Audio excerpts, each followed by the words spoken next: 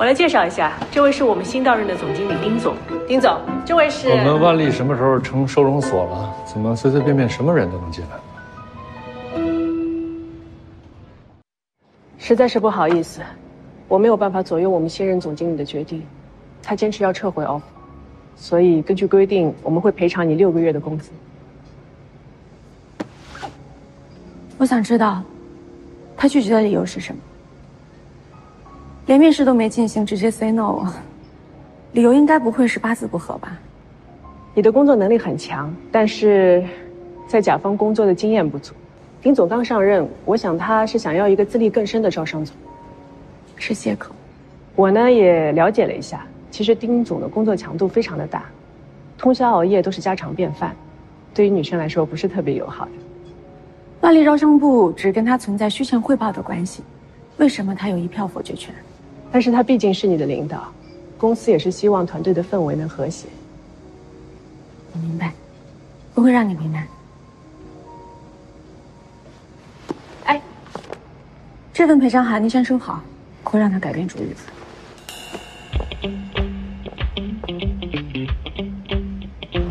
我看了没问题，明天早上就按这个方案。好的，好吧，谢谢，再见。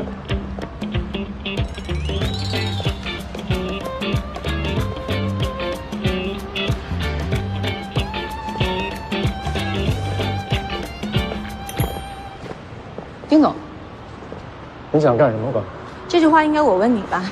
一来就撤我的 offer， 你是不是太没有专业性？我不招你不是因为咱们之间的私人恩怨，是因为你不合适。我在 TL 工作10年，与数百个商业业主打过交道，熟悉市场，了解零售。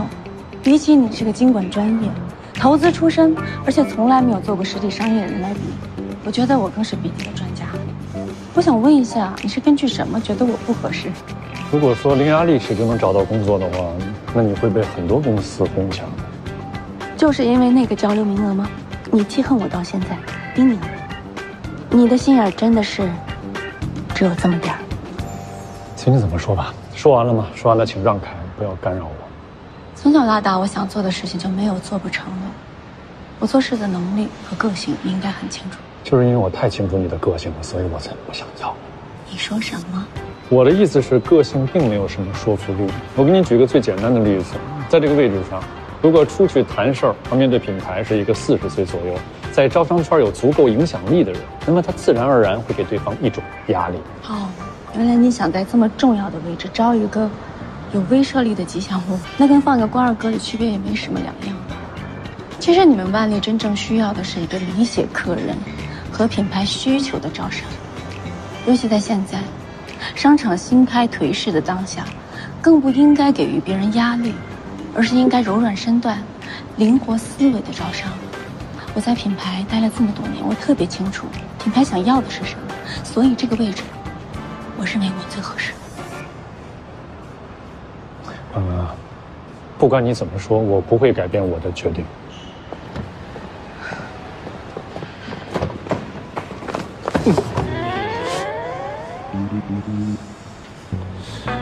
硬的不行，来点软的。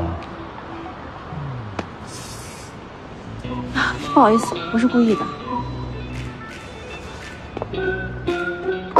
哦，对了，丁总，我听说集团的郑董有时也会参加商场的管理，我想他应该愿意见一见我。你想说什么？条条大路通罗马，就算你拒绝了我的 offer， 我也有别的办法进万历。你就这么肯定郑董会给你这个 offer？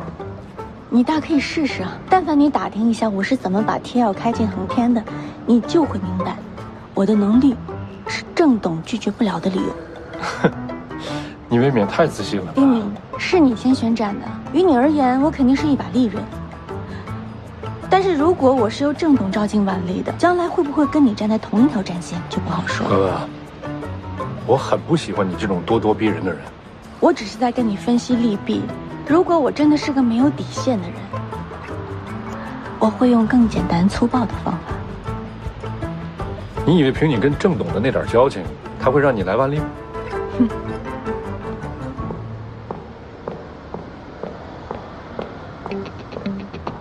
下周一入职，下周一见，丁总。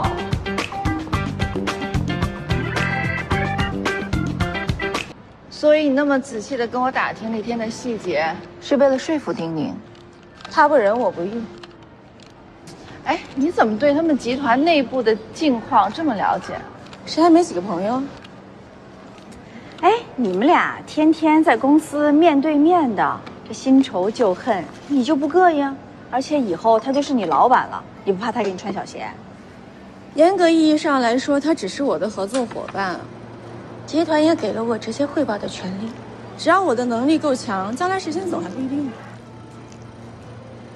依我看呀，关耀文，万丽的这个骨头太难啃了，要不然就算了吧。你没有必要赌上自己的前途去公报私仇。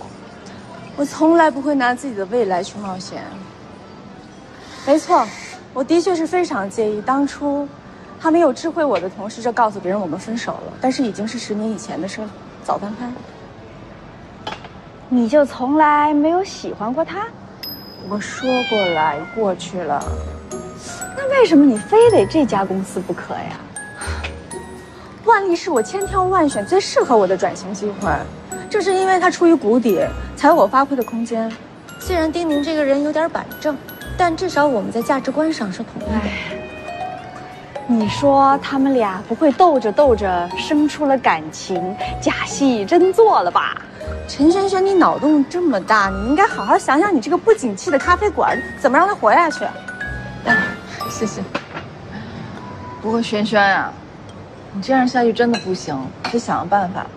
我再想办法呀！我打算今天下午呢，我就去一个那个网红的咖啡馆，好好看一下，学习一下。我花我自己的钱，你们以为我不心疼啊？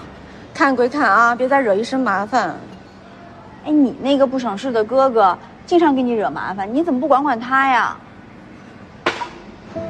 说什么呢？算了，做咖啡也不是我擅长的。万文，对不起啊，我刚胡说八道了。看来真的是我欠了管腾飞了。哎呀，那也不能这么说，毕竟只是一次会考嘛，不至于。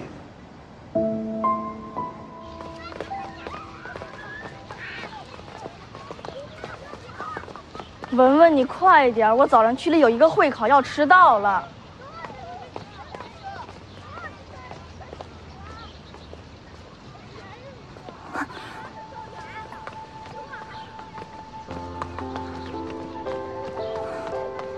你怎么了？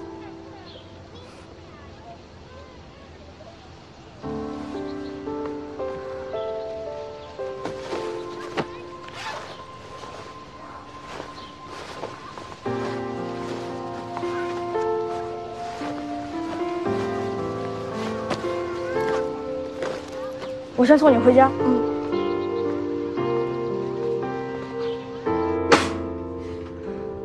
成绩不好也就算了，会考你也敢缺席不去呀？啊，活该老师给你发警告信。来，你告诉我为什么不去考试？你说呀！下次你这样在学校别回来了，你就出去玩吧。你别给我心不在焉的，我跟你说啊，自己考试成绩不好不知道啊，你再有一次你敢这样，你看我不打死你！